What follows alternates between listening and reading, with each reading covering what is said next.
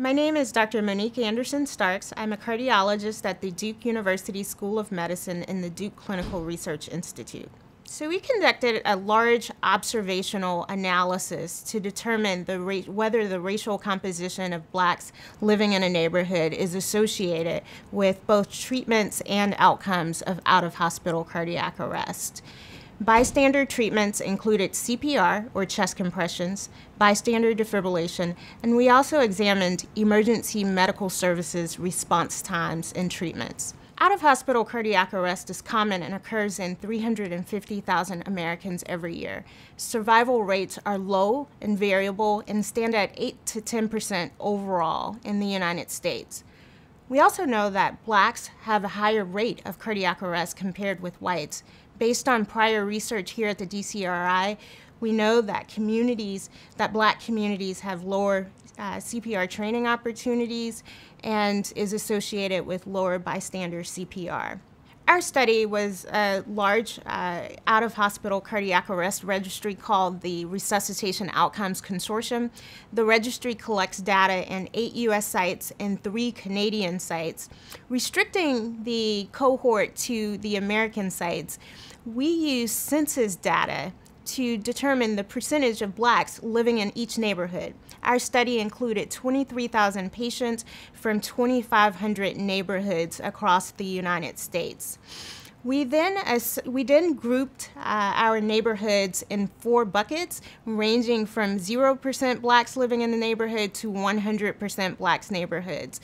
So with 25% increments, communities were categorized as primarily white communities, to mixed neighborhoods, to predominantly Black neighborhoods, which is greater than 75%.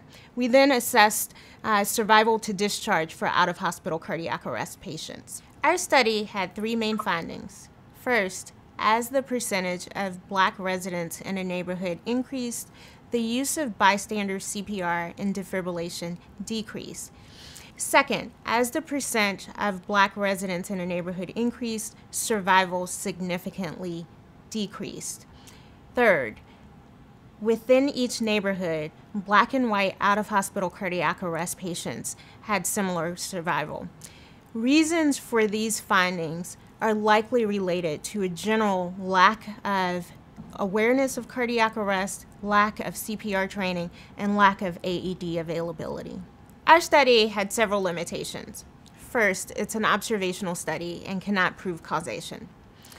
Second, there may be unmeasured confounders that contribute to our associated findings.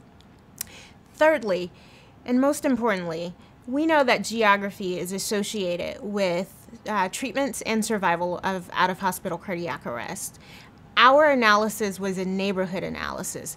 It's very hard to tease apart what part of our association was actually due to the percent of minorities living in the area versus the neighborhood in and of itself. Mixed to predominantly Black neighborhoods have lower bystander CPR and defibrillation and lower survival. It is important to direct resources to these communities to improve both treatments and survival.